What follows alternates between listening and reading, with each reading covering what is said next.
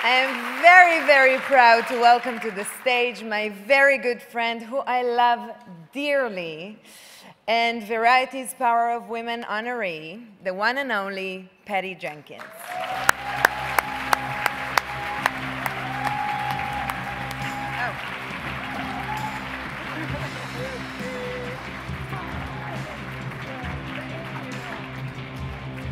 Wow. Hi, you guys. Wow. What an incredible honor. And I'll go in saying that I myself am not a public speaker either, Kelly, but you did a great job. And thank you for the kind words. Thank you all so much for being here today. And thank you first and foremost to, people every once in a while ask me like the question, who's your Wonder Woman? And I'm like, it's actually Gal Gadot. Because not only, it like takes a truly special person to go on screen and embody something for us, but this person embodies it every day, and I'm not just saying it, in everything that she does, and you inspire me and teach me to be Wonder Woman, so thank you, I love you so much. Truly, truly.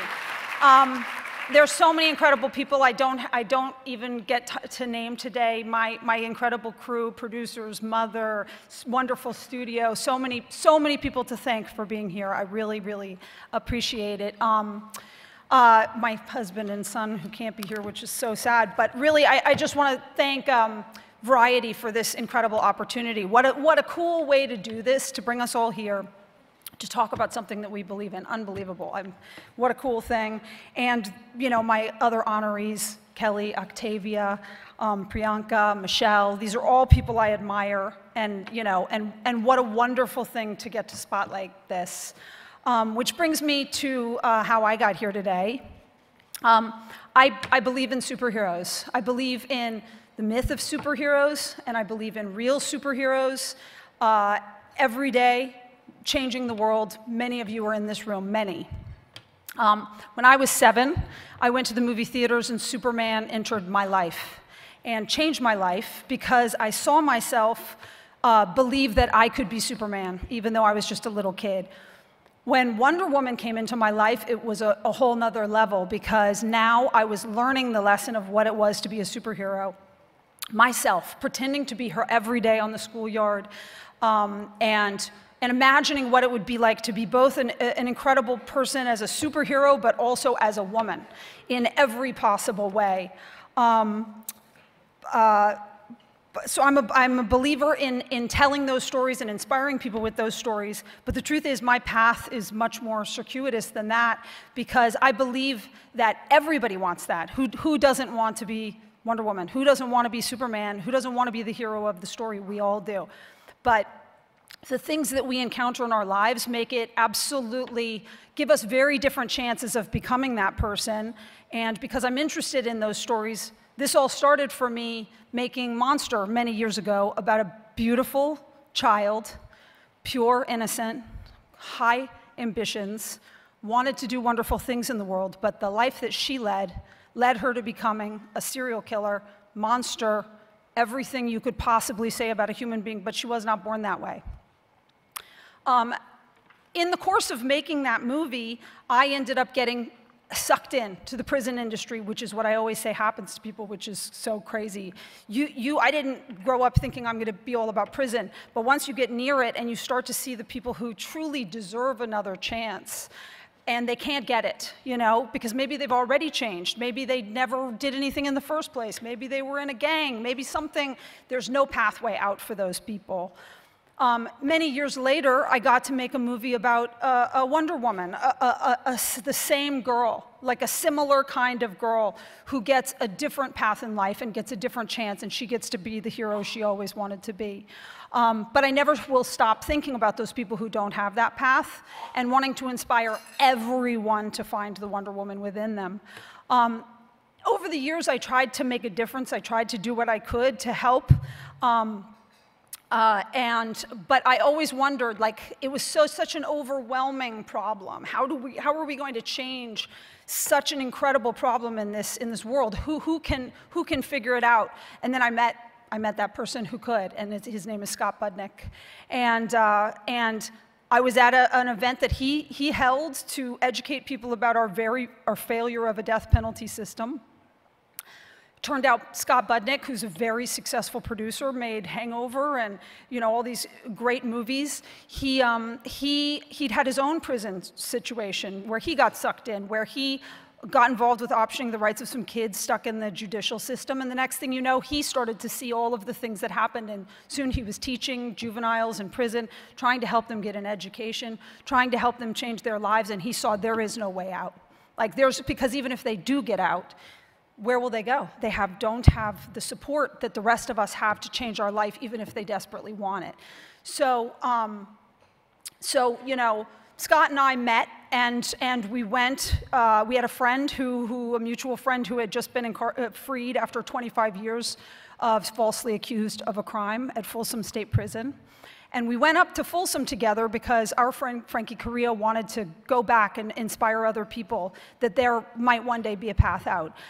And it was incredible to watch Frankie Carrillo walk through the yard at Folsom, but what was stunning to me was Scott, who I only lightly knew at that point.